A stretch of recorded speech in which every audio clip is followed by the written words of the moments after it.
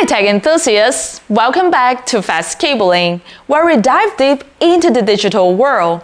Today in this video, we're decoding the mystery of managing storage and bandwidth for your IP camera network. Whether you're securing your home or business, understanding these elements can make all the difference. So stay tuned for some pro tips and let's get started. Now, what exactly are affecting our storage? Think of storage as a digital library. The more books or data that you want to store, the bigger your library needs to be. But not all the books are the same size, right? So let's see what are the factors that affect the storage.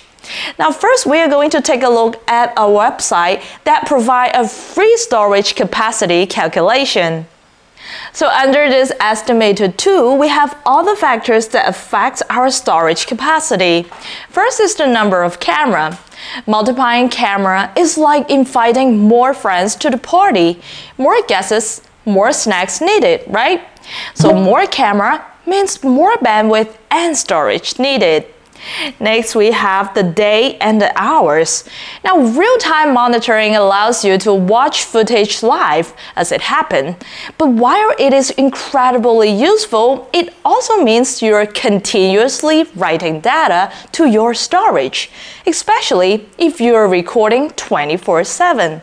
So what else impacts your storage? Here we have a video format. That is our compression technology. Like a magic wand, it shrinks your video files without losing quality. At its core, video compression is about finding and eliminating redundancy within video files. This is crucial because raw video footage can take up an enormous amount of digital storage. So video compression is the process of reducing the size of a video file or a stream without significantly compromising its quality. In many videos, especially surveillance footage, much of the background doesn't change from one frame to the next, and compression algorithm can take advantage of this by only recording the differences between frames, rather than storing each frame in its entirety. Now on this website, when you hit this button, you can see all the definition of the different format. And common compression standard tag like H.264 and H.265 compress video files so they take less space. And H.265 and Plus offering even more efficient compression algorithm, making it ideal for high-resolution video. And the key is finding the right balance. Too much compression can also make the video quality drop. So next we have the resolution and frames per second. That's our frame rate. Now you have cameras watching over your space, but the clearer you want the picture or the smoother you want the motion, the more data you will create. And that's your resolution and frame rate at work. We know that the higher the resolution means the more storage it will take, but what about frame rate? Now this is measured in frames per second, FPS, dictates how smooth your video looks. The number of frames per second, FPS, affects smoothness and clarity of video, especially in a fast-moving scene. More frames mean more data to transmit and store. Now imagine filming a bustling city street at 30 FPS versus a quiet hallway at 15 FPS. Now the busy street not only looks better, but also takes up more space. And to optimize storage, you should consider adjusting your frame rates for less busy scene. And using efficient compression setting, set recording hours for critical time zone, and also exploring motion-activated recording to save space. Now thinking ahead about how long you want to keep your recording, because more days of video means more storage needed. And here's the pro tips. A busy scene or bad lighting can be like a data hog, taking up more of your precious storage.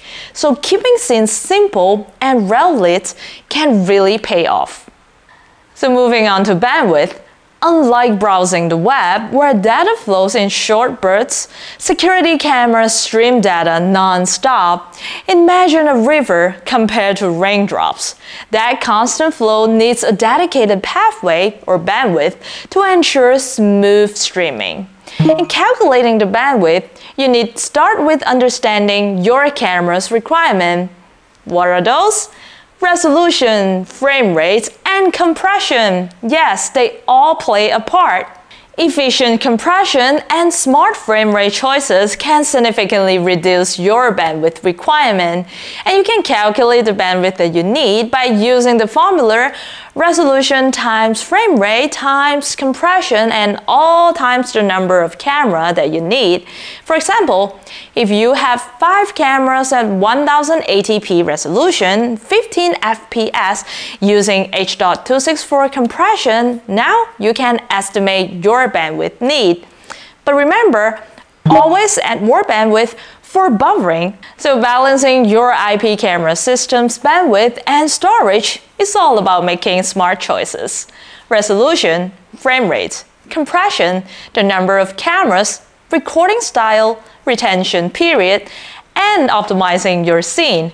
And of course, you can always add more HDD to your NVR. But what if your camera network grows? Managing dozens of cameras can strain your network, affecting performance.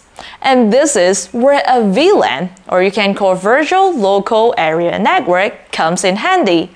It's like having dedicated links on a highway for your security cameras, ensuring a smooth traffic flow without interference, improve performance, enhance security by isolating the camera data, and easier management. Essentially, a VLAN can support your growing network, keeping all your videos streamed clear and lag-free. And there you have it! From optimizing storage with smart frame rates and compression choices to calculating bandwidth and considering a VLAN for a larger network. Managing your IP camera system is all about making informed decisions. And remember, a well-planned network is a secure network. Now, thank you very much for tuning in. If you found this video helpful, please don't forget to like, share, and subscribe for more tech insights. And if you have any questions or tips of your own, we would love to hear them in the comment section below. So stay safe, and I'll see you in the next video.